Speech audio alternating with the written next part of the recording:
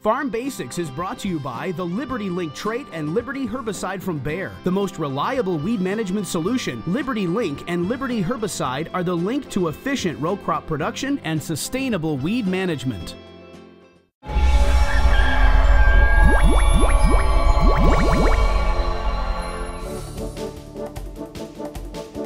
During our Farm Basics time today, we're going to talk about corn tasseling. Well, it seems kind of a stretch when we're in this field of corn that was planted late. It's small, but in some areas of the country, corn's been tasseling for a long time. When we think about corn, the way that corn grows, it grows through all the vegetative stages first, then it hits the reproductive stages at the end of the season. That all begins when those tassels come out, because that's where the pollen is on corn plants. What happens then with this pollen, once there's pollen shed, in effect, this pollen coming off the tassel, it's going to land on the silk. And we just want you to understand what these silks actually are. It's basically a tube for fertilization from where a kernel is going to develop. So every individual silk will attach down into that corn ear where a kernel is going to develop. That tube, in effect, goes all the way out, catches the pollen, and each individual silk has to get fertilized for that kernel to grow. Once the kernel has been pollinated, in effect, then that silk detaches itself,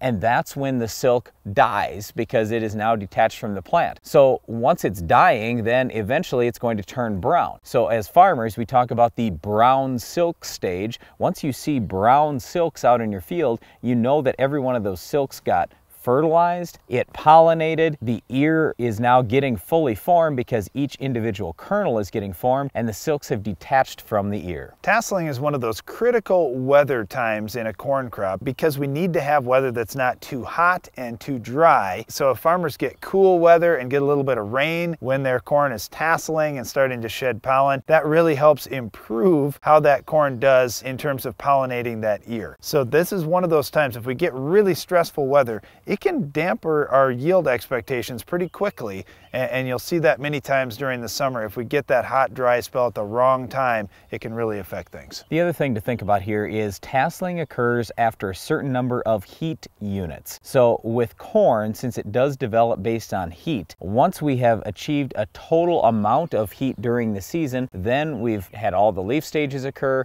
we've had tasseling occur, and tasseling is actually considered the last of the vegetative stages. Silking, when the silks start to come out, that's considered the first stage of reproduction in the corn plant, even though I just find it funny because already at V3 with a tiny little plant, we've got ear shoots initiated. You know, the other thing when we're talking about that end of the vegetative stages, that's really where corn quits trying to increase the root mass. Now that root mass is just being used to feed the ear after that. So it is this time in a corn plant's life where there's this big changeover. Instead of worrying about growing big and tall and growing a great big root system, now all the energy gets focused to making an ear. Well, once again, corn tasseling is a tremendously important time in a corn plant's life, and if corn tasseling goes well, and pollen shed goes well, usually you end up with fairly decent yields. Well, if you want good yields, you have to stop our Weed of the Week. We'll show you how coming up later in the show.